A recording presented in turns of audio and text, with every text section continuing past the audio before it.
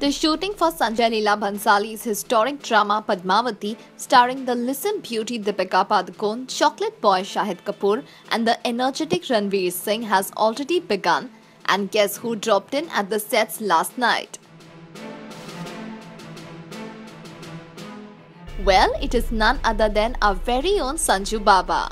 Insiders reveal that Sanjay Dutt had turned up at the sets of Padmavati and spent a good 2 hours with the filmmaker discussing the progress of Padmavati at length, giving rise to speculations of whether the Khalnayak star will have a role to play in the film.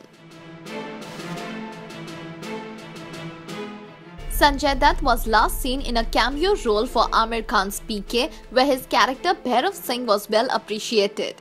The makers, though, are yet to make an official announcement. Until then, we need to wait and watch. Do let us know if you would like to see Sanjay Dutt make a comeback of sorts with Padmavati, and stay tuned for more hot scoop from the world of entertainment.